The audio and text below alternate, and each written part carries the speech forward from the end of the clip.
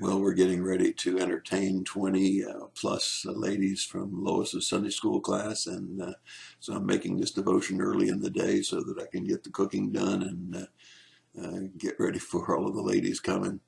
Many of you guys are probably envious because you'd be surrounded with 20 beautiful ladies, but the cooking responsibilities are a little daunting.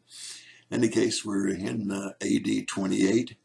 We're looking at the Gospel of Matthew in chapter 7. We're coming towards the end of the Sermon on the Mount.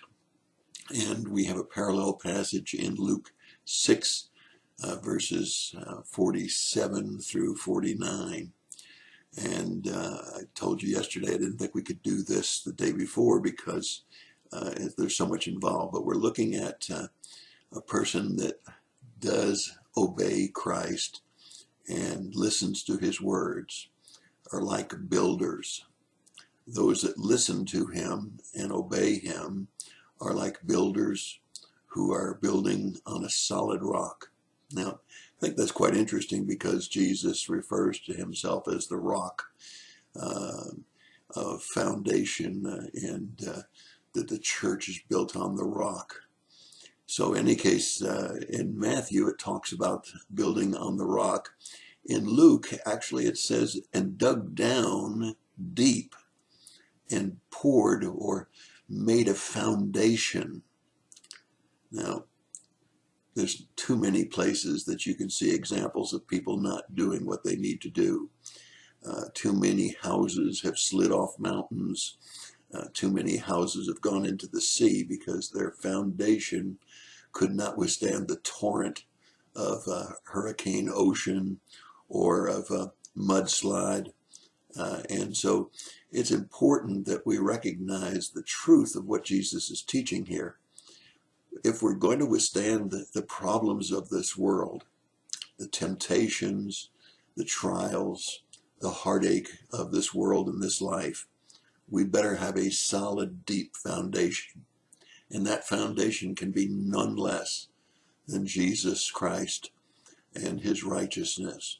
We've got to be sure that we've dug down deep, that we've established a firm foundation so that when the storms come, and they will come, my friends, it says in John 16:33 that in the world you'll have tribulation. And so we need to remember that tribulation is coming and there's going to be tests and trials. And we better have a solid foundation. And so this wise builder digs down and gets a firm foundation on the rock of Jesus Christ. The foolish builder, he just builds for speed. He builds on sand. And as a result, when the storms come and the waves push against his house, great is the loss. Great is the fall that comes.